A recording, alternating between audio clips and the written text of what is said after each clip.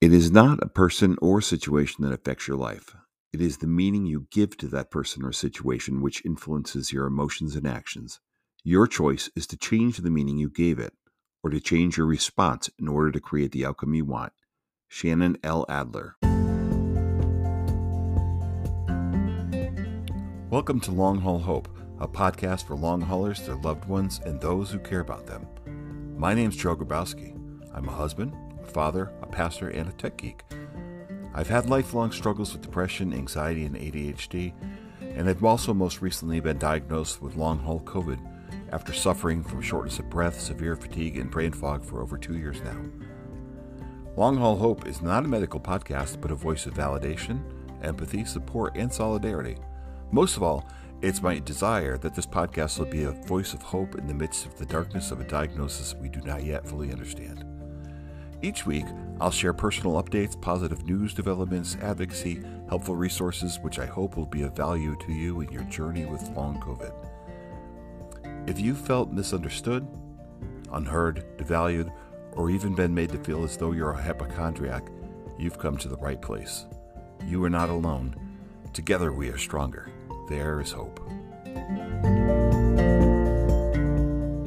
Well, hello, friends. Happy New Year. 2023. Can you believe we're in 2023 already? We are 3 years into this pandemic. We are almost a quarter of a century into the 21st century, and life is just rocketing by ever faster, or at least it seems to me. I often tell people, though, this has been the longest 2 weeks of my entire life. If you remember back in the early days of the pandemic, the whole 2 weeks to slow the spread. Just isolate for 2 weeks. Wear the masks for 2 weeks. But here we are, back to wearing masks in our workplace. And optionally, when I'm out in public and it's really crowded and I know COVID is everywhere, I'm still choosing to wear a mask or just to stay home. But anyway, I wish I could hear from you right now. How were your holidays? How has your New Year's been so far? Did you survive the holidays? Were you able to be present and participate in family celebrations? Did you have a crash? Is it just wearing on? What happened? I'm going to catch you up a little bit myself because it has been a while since I last recorded a podcast episode, considerably longer than I had initially planned, but neither here nor there. I'm here right now, and I'm just trying to recall everything that's happened in the last several months. And I guess the biggest thing is that I am here. I'm alive. I'm healthy to a respect. I've got some control and autonomy over my long COVID and the dysautonomia that comes with it. I'm taking day by day, breath by breath as it comes. Some days are better than others. Some days I feel close to normal, as I've talked about before, and other days I feel like I'm right back at the starting point. Those are the most disheartening of days. But what I want to talk about today is the lessons that I've learned. So when I'm looking back over these last 3 years in particular, I'm thinking about the lessons I've learned through COVID and the importance of not dwelling on the negative, which would be so easy to do, but finding the good among the bad. And now, as I referenced in a teaser for this episode, there's 2 particular stories that I want to share that were good things for me that came out of the pandemic. But before I get into that, I would invite you to reflect on your experience through the pandemic, COVID or not, or through your time of being sick, your diagnosis, whatever the case is, whatever misery, whatever challenges you faced these last few years, I would love to hear from you about some good things that have come out of it that may not have otherwise come unless you went through what you went through. Now that feels very Pollyannish to say, very optimistic that, we can find a silver lining in every dark cloud, but it's true. It's not easy to do, especially when you feel encompassed by the swirling darkness. It's very difficult sometimes to find a single glimpse of light. But it's there. And if you can't find the light, you feel underneath you, and you could feel that there's solid ground beneath you. You may be enclosed in darkness right now, but you are not floating aimlessly through the nothingness of space. In some respects, we are grounded. We are safe. Now, the first thing that came out of it was, I remember, and I'm sure many of you remember as well too, during those early days before COVID was known on our shores, watching the news out of China. Every few years there'd be some news about a bird flu, or the avian flu, the swine flu, something. Even, I remember a few years back, Ebola started showing up on our shores, and there was a little bit of hysteria around that, but it quickly faded. But even so, every time there's something like this that starts becoming in the spotlight somewhere in the world, our eyes are just watching. But what we saw happening in China seemed rather disturbing. We saw videos of people collapsing in the streets. We saw videos of people basically sealed into their city apartments, or seeming like it. We saw videos of body bags everywhere and this nightmare scenario. But in some respects, it was like, as long as it's over there and it's not affecting us, we're not going to worry about it. But COVID ended up hitting our shores. Now, if you know my story, the official word we've gotten is that the pandemic started, we started all our stuff here, shutting things down back in March of 2020. But I got sick in December of 2019. I'm not going to rehash all that. That's in an earlier episode. But I did come to find newspaper articles and journal articles that lend credence to the belief that COVID was in the States as perhaps as early as October 2019. And whether you believe that or not is beside the point. My experience was I got really, really, really sick in December 2019. Thought it was the flu, but I did not go to the hospital. I just stayed home and rested, but I felt sick forever. And I've never been the same since. So, of course, seeing that news out of China and putting these pieces together in the context of being sick and not feeling well, it really cast this anxiety and apprehension over me about possibly what was coming. And then, lo and behold, it hit the States, and all of a sudden, it was all over the news, and it was popping up in all sorts of different states that there were COVID here and COVID there, and places were starting to shut down, and there was restricting travel, and you had to wear masks, and you had the social distance if you could even go out at all. And it was just chaos, and we all remember it well. And just talking about it can be a little bit triggering. And the world's gone on back to normal since then, but at that time, I was scared. Now, I have faith. I believe in God. I believe that there's nothing that happens in this world outside of His providence, His awareness. And yet I can admit it, I was scared, because nothing like this had ever happened in my lifetime. Especially when it got to the point that I couldn't even go drive down to Connecticut to go visit my father and my sister, which was only less than 3 hours away. We couldn't even travel. And nobody seemed to know how this was going to play out. Nobody seemed to know how bad this was going to be. But the world held its breath as more and more reports came in about hospitalizations and people going into the ICU and being put on ventilators and people passing away, and all sorts of some of the scenes that we'd heard about in China was happening here in the States. And I was scared. So I remember this one day, I often wrote back and forth with my dad. My dad and I, over the years, have really developed a good, comfortable relationship, and we're able to talk and talk through email and messenger and catch up. And when I would go visit him in Connecticut, we'd get to talk for a while in his living room. My dad's not really a telephone person, and really I'm not either. I don't like talking on the telephone much either. And I happened to write my dad this one day, and I said, "Dad, honestly, I'm scared." And he wrote back and he said, "What's scaring you?" And then he said, "Would you like to talk about it?" And he invited me to call him, which was a huge thing for me because I know my dad doesn't like to talk on the telephone. So I asked him how he felt about video calls because that's what we've been doing for work, and I'm already was fairly comfortable with making Zoom calls and Microsoft Teams calls and Google Meet calls. And lo and behold, he said, "Yeah, let's plan on talking." So we made an appointment to talk on a Saturday morning, 10:30, and we got on Facebook Messenger, and we talked, I think, for a couple of hours. And I got to talk about my fears and anxieties and worries and concerns, and got to receive just calmness and comfort and encouragement from my dad, which I've gotten over the years, but to be able to have this in real time in conversation was just so deeply impactful to me and touching. And even talking about it right now, making me feel a little bit emotional because maybe some people, that's their normal.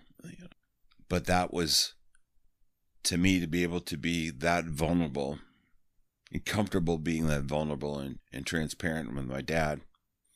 And as a husband and a father, the things that I was worried about and not being able to provide for my family and protect them, and to hear from him the things that he'd gained over the recent years about being a peaceful, calm, settled heart and being in a good space was just what I needed at that time.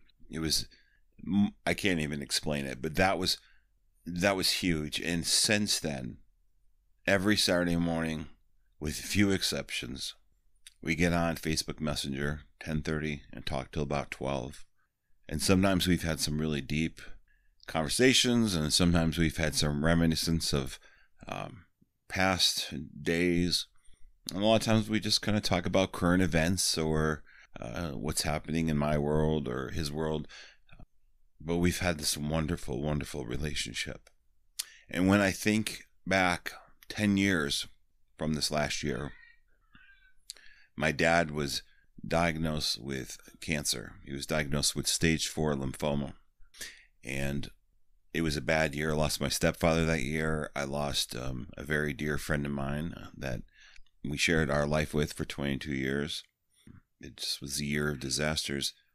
And I was just about positive I was going to lose my dad that year. And instead, I've had an additional 10 years with him, which has been a blessing in itself. But this has been a blessing beyond blessings. And I would have been satisfied with the relationship we had prior to COVID. But when I think about in the midst of everything else of COVID and the pandemic, I can point to this one thing as the gold, as the silver lining, as the blessing, the good that came from the bad.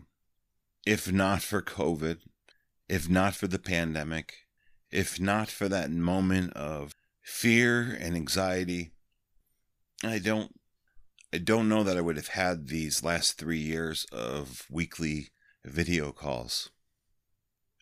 I treasure every single conversation we have. I look forward to them. They help me keep me grounded and rooted. And I could go on, but I think I've probably already conveyed just how much that means to me. And that alone was worth going through everything I've gone through, was to gain that. But the other, and I think too, COVID in general, the pandemic has caused us to really take a step back and look at the relationships around us and the people around us, and to realize that in a moment's notice, everything can change. I think we've seen that more than ever in these last 3 years.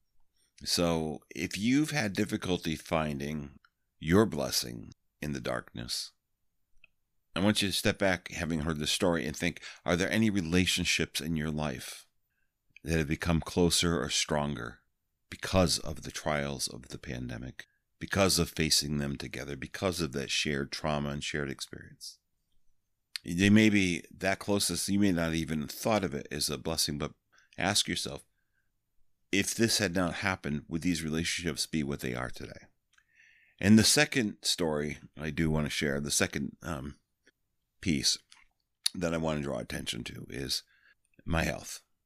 And there's always the question of which came first, the chicken or the egg. And did I have the underlying health conditions first, or did COVID and long COVID exacerbate it, or whatever? It doesn't matter. It doesn't matter. But what matters is I've had probably the most complete physical workup I've ever had over the last couple of years, with all my weird shortness of breath and tachycardia.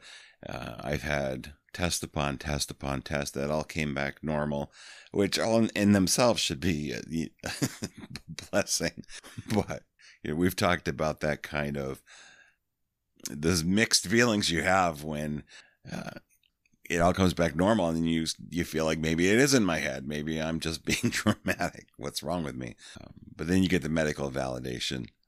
But in this last roundabouts of stuff, I had another Holter monitor, had another echocardiogram, and what came out of that was discovering I've got a grade 1 diastolic dysfunction, but that otherwise my heart seems to be working okay. I've got supraventricular tachycardia, but they're not concerned about that. And then, a few months ago, I also got word that I have an ascending aortic aneurysm. And of course, me, not a medical professional, you hear the word aneurysm, and that's all you hear. That's all I hear is aneurysm. And that's all I know is that is very bad. That is very bad. In it brought me back to the year before I was diagnosed, 2021, with all these, wondering maybe I don't have long COVID. Maybe my doctor's right. Maybe I don't have long COVID. But maybe there's something really wrong with me. Maybe my heart's bad. Maybe my lungs are bad. Maybe I have a pulmonary embolism. Maybe I have this or that. And spending that year feeling like medically fragile, like something could happen to me at any time. So getting that diagnosis of long COVID was a relief.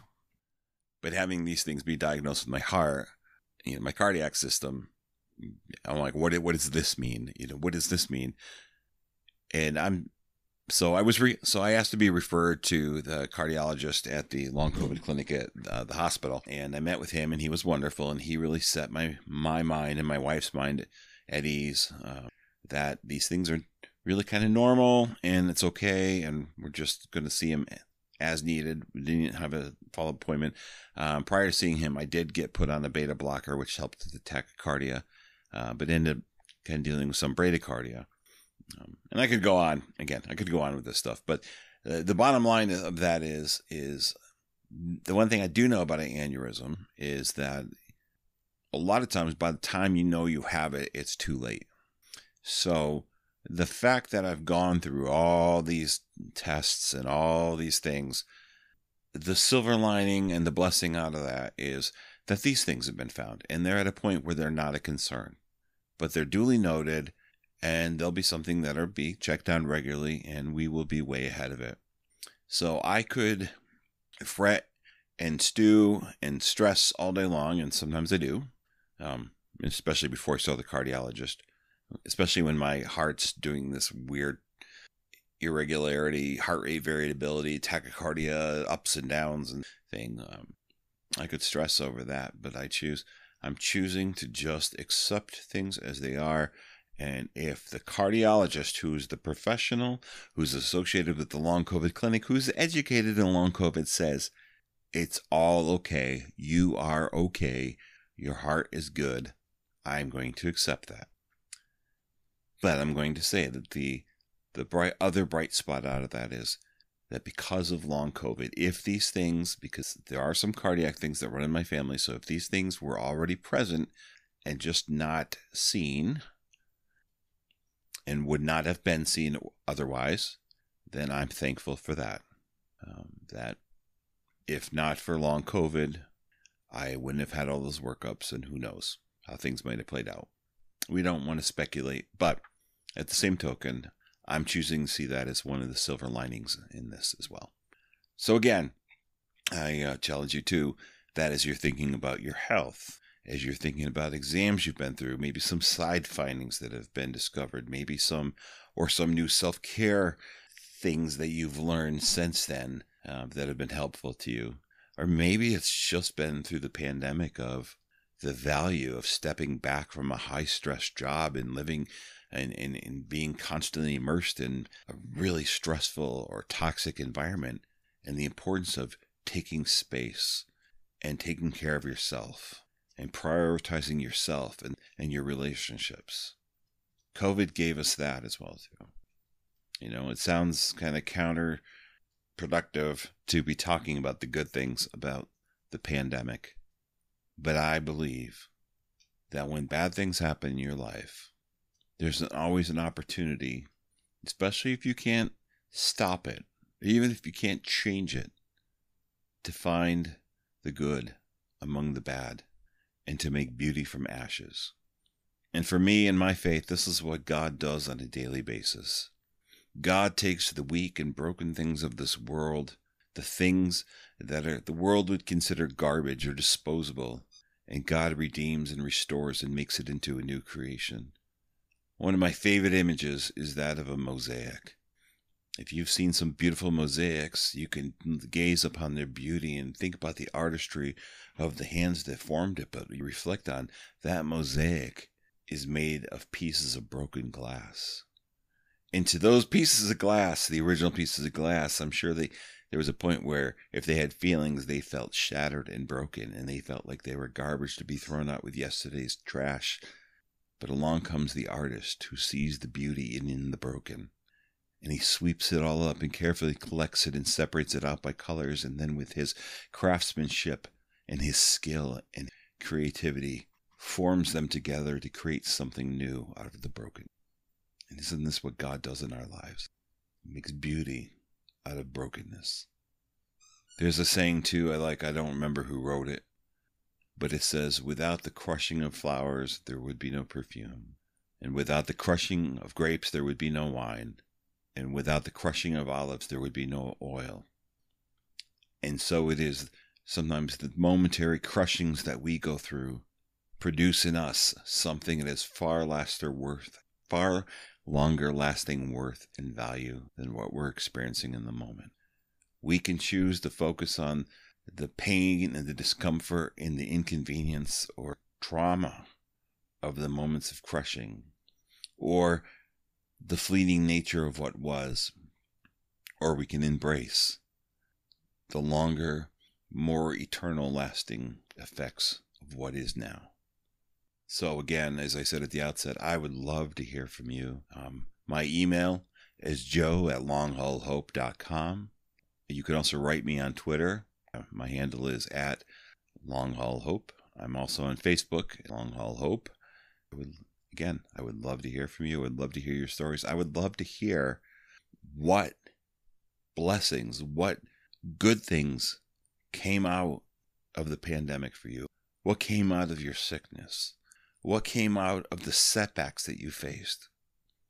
It's because it's these things, finding these things, that gives us the spark of hope to push through for another day, even when we're at our worst. So again, it's been quite a while since my last episode, but it is my hope that this new year, as I'm recording this is the beginning of, again, a more frequent recording of some very candid conversations from my own perspective and experiences, and also what's happening in the news and the world of COVID, and maybe hearing from others. 2023 is not 2020 part 3. Look, feels like it. It's a new year. It's a new day. It's a new moment. What are you going to do with it? I'm Joe. Thanks for joining me today, and I look forward to talking with you again really soon. God bless. Thanks for listening. If you enjoyed this episode and you'd like to help support the podcast, please subscribe, share, or leave a rating and a review. And I'd love to hear from you. You can contact me at joe@longhaulhope.com and follow Long Haul Hope on Facebook and on Twitter. And as always, get plenty of rest, be compassionate with yourself, and keep choosing hope. I'll chat with you again soon.